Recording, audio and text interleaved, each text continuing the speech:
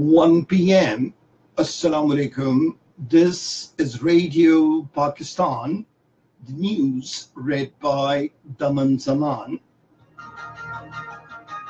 The headlines. Pakistan has strongly condemned the ballistic missiles attack on Saudi Arabia.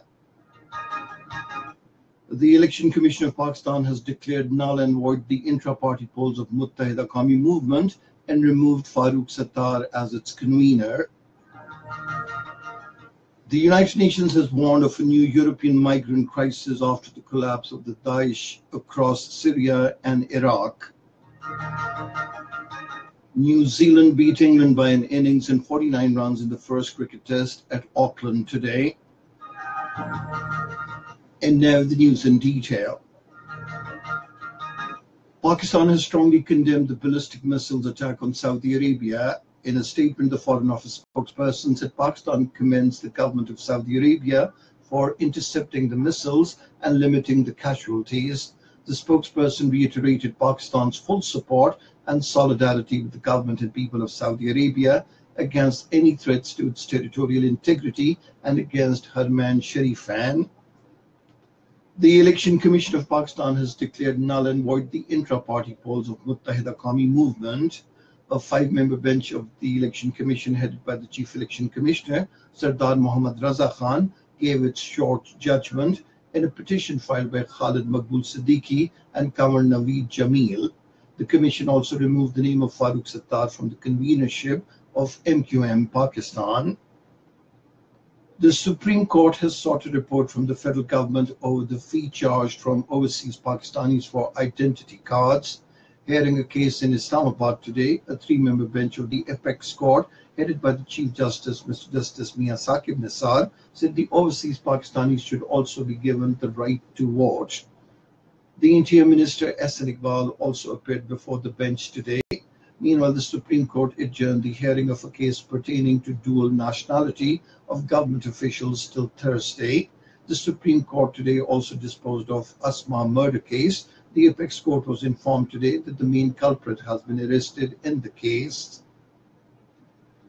In occupied Kashmir, the chairman of all parties, Hurriyat Conference Sayyid Ali Gilani, has appealed to the Kashmiri people to forge greater unity among their ranks to make the freedom movement a success. In a statement in Srinagar, he said certain elements on the social media are creating a wedge and sowing seeds of hatred.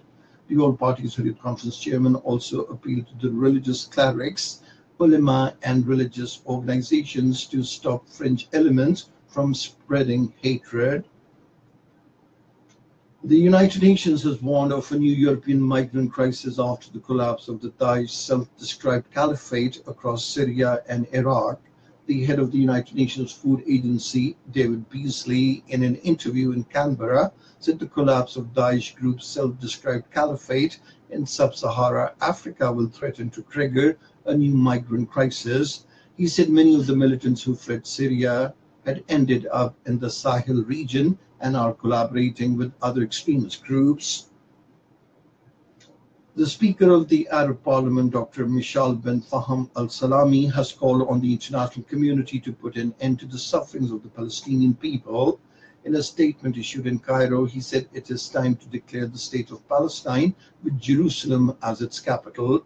Dr. al-Salami stressed the implementation of the United Nations resolutions to rehabilitate and compensate the Palestinian refugees. In Egypt, 6 militants and 2 security personnel have been killed in a bombing in the coastal city of Alexandria. Egypt's Interior Ministry, in a statement, said the militants belonged to the Hassam movement and were killed in a raid on their hideout in Beira province. No group has claimed responsibility for the attack. In Siberia, the death toll in the fire at a shopping and entertainment complex in Kemerovo city has risen to 53. The Russian news agencies reported that more than 100 people were evacuated from the mall, with further 27 still missing.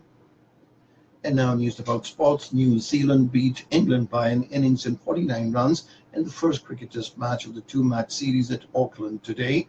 The final scores: New Zealand 427 runs for the loss of 8 wickets in the first innings declared, England 58 and 320 runs.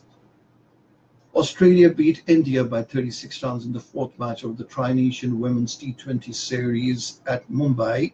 Batting first, Australia scored 186 runs for the loss of 5 wickets in the stipulated 20 overs.